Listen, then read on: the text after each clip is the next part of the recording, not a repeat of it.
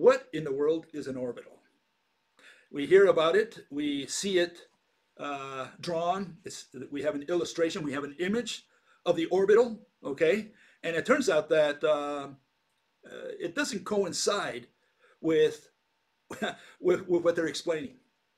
And they cannot justify that orbital. There you see the atomic orbitals, okay? And you can see they're all balloons, and you wonder what all those balloons are, okay?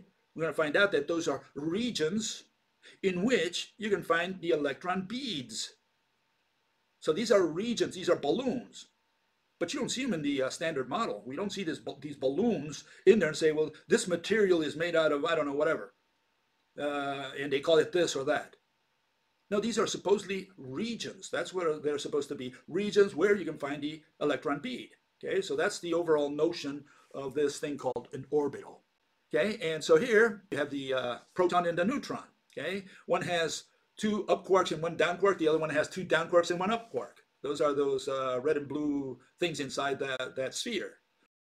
Why did they draw them with that sphere around it? Why didn't they draw it, for example, like this?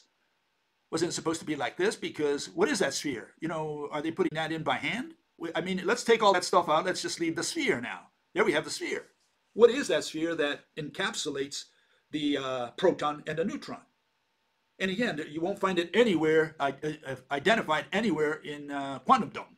You'll never find what this is. So they put it in by hand. They just make believe. Why? Because they want to show that the quarks do not leave the proton or the neutron. They don't just spontaneously fly away. And so if they're encapsulated in this sphere, then people understand just by looking and say, well, I see why the quarks don't fly away. Not only are they bound together by these glue-on springs, but on top of that, they have all this sphere within which they're trapped. They're in prison. Okay? They can't leave this spherical prison. But they never identified that spherical prison. That's the issue. What material, what is that? Just name it. Give me a name for it. And they call the whole thing the proton or the neutron. Well, we have a very similar situation with the orbital. In fact, it's almost identical. One is an analogy for the other. Okay, and here you see it. Okay, here we have these balloons. And all these balloons that you'll see out there, these are the orbitals.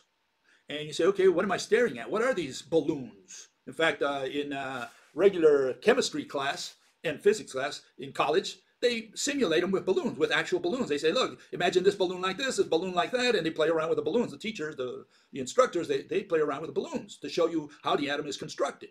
They never use, the little particles flying around. They can't do that, because they can't simulate like the hydrogen atom with a proton in the center and the little electron bead flying around unless they somehow tie that electron to the proton. They could do it if they had a little string or something, but without that string, they can't simulate the electron going around the proton. But here, what you're seeing, all these balloons, they're supposedly the orbitals or energy levels.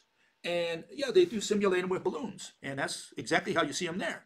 Okay, so what are orbitals? Someone asks you, they're balloons. Okay, every time you think of orbital, you have to think of balloon. Okay, that's what an orbital is. Okay, so here you see the hydrogen balloon on the top. Okay, and you see that blue electron bead rolling around the red center, which is the nucleon. In this case, is the proton. There's no neutron in the ordinary hydrogen, right? You got to go to deuterium. It's got one neutron. Tritium has two neutrons. But the standard hydrogen has no neutron. So it's just a proton and an electron bead going around. But as you can see, the electron bead is not tied by any string or anything to the center ball. And so the question is, what is that blue sphere within which the electron is trapped? What they explain, what they always, whenever they have to use, for example, the hydrogen atom to explain something, for example, like electricity, even though you can't do it with hydrogen, but just for the sake of simplicity, let's assume you do electricity with hydrogen atom. What's moving, according to them, is one electron from atom to atom.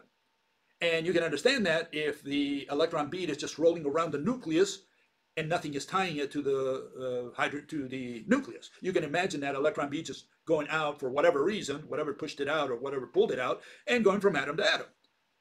But the question is, that's the atom that they explain. That's the one they use for electricity. That's the one they use for ionization. But then when you ask them, okay, so what does the atom really look like? Well, they say it looks more like a cloud, and what they draw is that um, orbital, that energy level, the blue one, and it's nowhere to be found. What is an energy level? Well, it's a region within which you can find the electron bead. That's all it is. If it's a region, it's a concept. I'm talking about, is that a membrane? Are we staring at a membrane or some kind of sphere, that solid that the electron for some reason cannot escape? What is that blue thing? And you won't find an answer to that question anywhere, because they talk about math. They start talking to you about abstractions. They say, well, you got to study math in order to understand what that is. No, if you're going to draw it, if you're going to illustrate it, you got to name it. And if you're going to say that it's a concept called energy level or orbital, which is just a bunch of orbits of an electron bead, which means that within that region you can find the electron bead, a region is not a physical object. You can't say a region, knock my wall down. The word region cannot be used as a physical object. And that's what that is, just a region.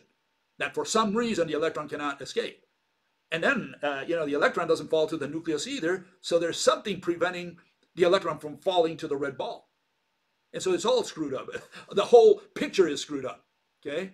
But that's how the orbital is conceptualized, as some kind of sphere that surrounds the proton, and the electron bead is trapped within that sphere.